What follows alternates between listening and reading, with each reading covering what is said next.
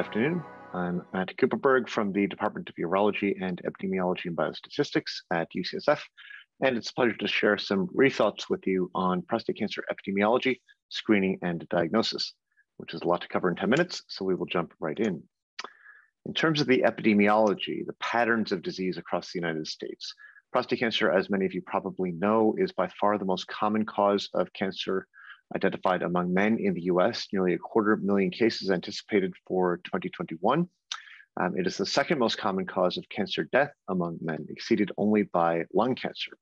But the number of deaths every year is far exceeded by the number of diagnoses. And this already gets us toward the dilemma which has faced us for many years, which is identifying those cancers which might be lethal and treating them while avoiding overdiagnosing and overtreating the ones which we describe as indolent, meaning they would never cause any symptoms or threat to life if we do not find them. Now, over the years, we know with changing screening policies in the United States, we've seen major shifts in incidence up and down. At the start of the PSA era in the 1990s, prostate cancer incidence shot up as we found many tumors. We settled out to a fairly steady state here. And then as the US Preventative Services Task Force recommended more and more strongly against screening, incidence rates plummeted over the last decade to levels we had not seen since the 1980s, and now are starting to recover again. In the meantime, cancer mortality rates, which for prostate cancer have fallen nearly 50% at a steeper trajectory than any cancer except lung cancer, where the trajectory can be explained by smoking cessation rates. This drop in mortality has actually plateaued in recent years, in part, not entirely, but in part because of drops in screening. And it's worth pointing out, we will have a whole talk later on racial disparities by Dr. Roach, but it's worth pointing out already that while we have seen drops in mortality for both Black and white men in the United States, this gap, this delta, has not narrowed over the years. Black men face over a twofold increased risk of lethal disease compared to white men, and this has been true over many, many decades without much change. And it's also true that the greatest disparity in terms of race is borne by younger men. Looks at men in their late 40s, 50s, heading up to 60s. And for men in their 40s and 50s, the racial disparity is 3- and 4-fold for Black compared to white men. And this disparity is actually quite different from locale to locale across the United States. This plot here looks at the delta, so the change over time in the racial gaps. So the white bubbles here are changes in mortality for white men compared to changes in mortality for Black men, comparing the early 1990s to the late 2000s. San Francisco is fairly typical in that there is a similar drop for both white and Black men without any real change in the gap, in the delta between Black and white men over time. Some cities have seen a greater drop for white men compared to Black men, and others like Oklahoma up here have actually seen a rise in mortality for Black men and a drop for white men. And this, this does not necessarily reflect specific policies in the different cities, but it does emphasize the fact that a lot of these trends really do need to be looked at the local level. Now, what about screening? So, to summarize a very complex history in one slide, throughout the 1990s and 2000s, as PSA hit the general usage in primary care, we didn't do a very good job. We implemented prostate cancer screening poorly. We tend to over-screen older men. We under-screened younger men. We over-treated low-risk prostate cancer and under-treated high-risk disease. Now, despite all this, remember that graph I showed a few minutes ago, prostate cancer mortality rates have fallen over 50%, in large part, not entirely, but in large part because of screening. But the cost of this was far too much overtreatment of low-risk disease and many avoidable long-term side effects. Now, the screen none stance by the US task force when in 2012, they said don't screen anybody ever was not the right solution. Rather, we need to figure out a way to screen smarter. But I would argue that PSA is actually the best screening biomarker in the history of oncology. We just need to figure out how to use it better. And at the heart of the dilemma is the fact of diagnosing cancer and what that means. This is a great cartoon from Laura Esserman, who's a breast surgeon here, and Ian Thompson, a urologist in Texas, thinking about screening for any cancer. And the idea is we can screen periodically over a person's life, whether this is PSA testing, mammography, colonoscopy, doesn't really matter. The idea is if you get to the far right of the graph here, you've died of something else, usually heart disease. If you get to the top, you've actually died of the cancer. And there are many prostate cancers that we don't find even with aggressive screening. These are the so-called autopsy tumors. If you live long enough, almost every man will get a couple of cancer cells in the prostate, and these don't matter. Then there are the ones that we can find, we can quote unquote cure them when they're still confined to the prostate, but had we not found them, they would have caused no problem. These are the overdiagnosed tumors, which we need to avoid treating. Then there is a population of tumors that we can find. We can treat them before they would have gone on to lethal disease. And this is where we really think we have seen the benefits from screening over the years. And then finally, there are prostate cancers where the PSA is 0.6, then it's 0.7, then it's 3. And by the time we do a biopsy, the cancer has already spread. These are fortunately very rare in prostate cancer, but this is why we don't screen, for example, for pancreatic tumors, because of the rate of rise. The tension really is about the rabbits versus the turtles and the impact on the turtle population from chasing the rabbits. Now, we do have a number of trials which help inform what we know about the impact of screening. Lots of controversies around these, but to summarize things very briefly, 2 European trials, the ERSPC and the Cooperberg trial in Sweden, do show a drop by about 20 to 40% in prostate cancer mortality with screening compared to no screening. There was a US trial called the PLCO, which you may hear is a counterweight to the European trials, showing no benefit, but in fact, it was not informative because the vast majority of men who were not supposed to get screening in the US arm did in fact get at least one PSA test. So the US trial really did not answer the question. The problem, though, as I alluded earlier, is how we have done screening. So if you look at the typical age that a man gets a PSA test in the US, it's in his late 60s and early 70s. This is far too late because the problem is PSA is prostate-specific antigen. It is not prostate cancer-specific antigen. And as more things happen to the prostate as a man gets older, in particular, the prostate tends to grow. There tends to be BPH, benign growth of the prostate. PSA becomes harder to interpret. The ideal time to screen is much younger, but we don't see much screening for men in their 40s and 50s. And we've also overtreated and undertreated over the years. So these are data from the Capture Registry, which we've run at UCSF for many years, showing that over decades, from the 1990s up to the start of the prior decade, the use of active surveillance for low-risk prostate cancer was typically around 10%, far too low.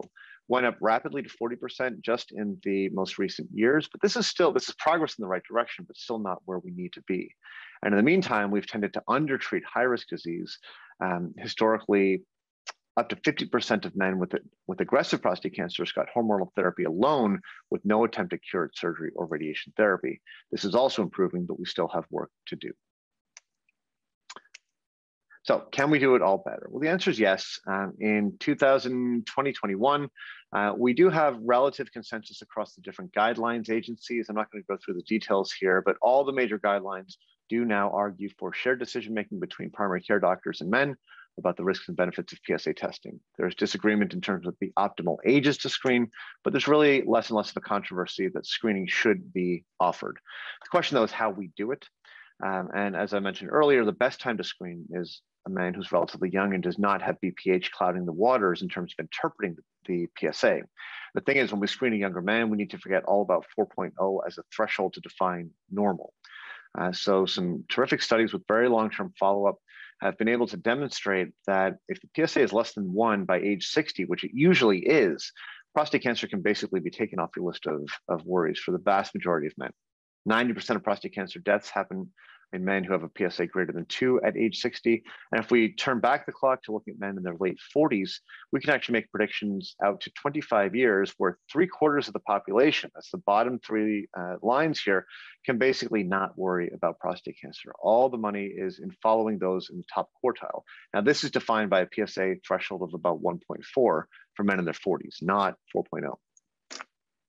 So how do we screen smarter? We are now doing this at UCSF. We've implemented this in primary care. We're recommending early baseline testing for men between ages of 45 and 75, with aggressive secondary testing for those with borderline PSAs before going on to biopsy. So PSA should not be interpreted in a vacuum. We can think about it with factors like PSA, family history, digital rectal exams, to predict not only the likelihood of having cancer, but of having a high-grade cancer that might need treatment if we went on to biopsy. And we'll hear a lot about biomarkers throughout this whole meeting, but in 2021, we have many, many markers to help with pretty much every decision along the continuum, from whether we should get a PSA on to what to do about advanced disease. Specifically for the question of men with elevated PSAs contemplating biopsy, we've got a lot of tests that we are now using routinely at the point of care. these are non-invasive blood and urine tests to help us decide whether to go forward with a biopsy. And at UCSF, we're using the 4K, the EXO test, Select MDX quite heavily, as well as multiparametric MR. MRI is being used more and more around the world to help guide biopsies. I think it's controversial whether MRI can actually replace a biopsy, and I would argue in 2021 it cannot, because there's too much variation from radiologist to radiologist in terms of the accuracy of their interpretations. This was a nice study from Stanford, which suggested which showed that if you had a PIRADS 5 call, meaning a high risk lesion on MRI, the likelihood of actually having an aggressive prostate cancer ranged from 40% to 80%, depending on which radiologist happened to read your scan. And I would not claim that things are necessarily better at any other major center. So the argument really is that MRI can augment, but should not replace a systematic biopsy. And I would also make the point that ultrasound is still an excellent diagnostic modality. And we looked at a large series of our cases here at UCSF. And it turns out that MRI uniquely identified the highest grade tumor only 6.5% of the time. We find as many or more with ultrasound, and actually with a good systematic biopsy, we do pick up most of the cancers. So to summarize, we really should be thinking about screening or offering screening to most healthy men with a good life expectancy beyond 15 years. And we really need to think about tailoring intensity of screening depending on that baseline PSA and other risk factors. Emerging markers can really help us with decision-making about biopsies, and we here manage low-risk prostate cancer almost entirely with active surveillance, as we will be discussing later on in the meeting. And it goes without saying that if we are going to treat, it must be high-quality treatment, minimizing side effects, and we need to keep tabs very closely on the quality of care we deliver. Thanks for your attention, and we will talk more about the specific treatments in the next sessions. So at this point in time, we can field just a few quick questions. Dr. Cooperberg, comment on the relationship between PSA density, 4K score, exosome DX, and MRI in terms of screening and thresholds for first-time biopsy recommendations. And then, are there less invasive tools to use instead of biopsy? Yeah, those are related questions.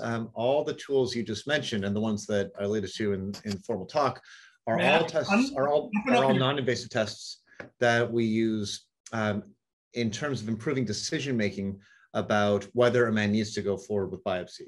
In 2021, the only way to diagnose a cancer remains biopsy. Neither MRI nor any other test can conclusively say that there is prostate cancer there. Not only that, but only biopsy will tell us which are the high-grade cancers that need treatment.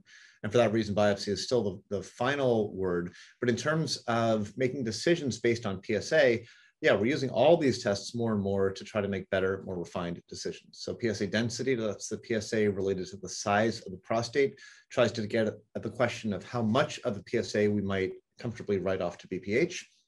These other tests, 4K, exosome, Select MDX, we use them quite heavily for men who have gray zone PSAs trying to decide if we should go forward with biopsy. And these tests are all calibrated for what we call a good negative predictive value. What that means is if we run a test and it's negative, you can be pretty confident. It's usually around 90 to 95% confident that there is no high-grade cancer there. There might be low-grade cells, but no high-grade prostate cancer. If the test is positive, maybe there's a cancer, maybe there's not, at least a high enough likelihood we should consider going forward with biopsy. But the tests are set up so that a negative test is very reassuring. And the MRI, like I said, helps guide the biopsies, but it's not as good as a screening test to rule men out entirely for biopsy.